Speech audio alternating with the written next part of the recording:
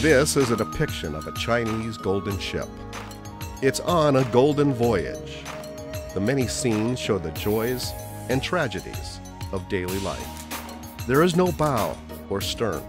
The passengers can't tell which direction the ship is headed. Like life itself, it's an uncertain journey on an uncharted, unknown, unending sea.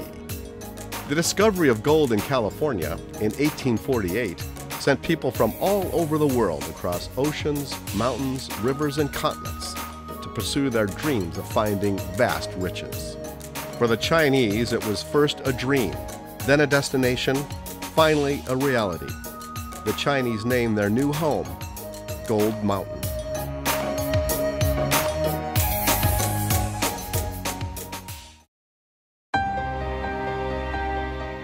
The journey would be about much more than the quest for gold. It became about self-determination and freedom, a story of battling racial violence and discriminatory laws. It became a story of cultures colliding, sometimes harmonizing, sometimes fracturing into bitter rivalry. The Chinese built wondrous works that created modern California. Massive levees that protected cities and towns and allowed agriculture to flourish. Stupendous railroads that crossed mountain peaks no one thought passable. Caves that housed young America's challenge to the centuries-old dominance of the European winemakers. In building a new life in California, they created a trans-Pacific trade that transformed Hong Kong and chaotic San Francisco into world-class cities that forged a Pacific Rim trade that flourishes today. Temples rose from the California hills, housing rare artifacts from Asia and America. Hello, I'm your host, Bill George. We're going to follow the voyagers on that mythical ship and honor the hard work, perseverance, and ingenuity of the Chinese builders of Gold Mountain.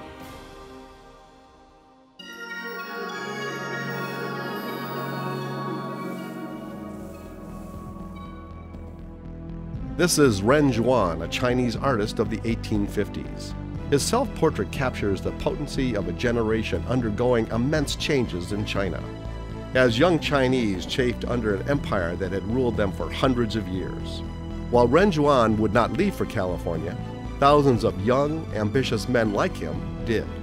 This is the Gold Mountain dream, right? You go to Gold Mountain, you go back, you send money back, and there will be land and big houses, so that when you yourself return to China one day, you'll be able to live in these big houses. The Chinese were mostly from Guangdong province in southern China, far from the throne in the Forbidden City. They went to Hong Kong, booked passage on ships there, and set sail for California. Disembarking in San Francisco, many quickly headed for Sacramento and Marysville in the 1850s, the second and third largest cities in the state. From there, they headed to the stony crevices of the Mother Lode, places like Fiddletown, to try their luck in striking it rich. In her book Pacific Crossing, Dr. Elizabeth Sin of Hong Kong University looked into the lives of the Chinese who went to Gold Mountain. Everybody was trying to get into California. It was really a very global phenomenon. Well, first of all, California was a place that people wanted to go to. So there was no duress. It was a desired destination.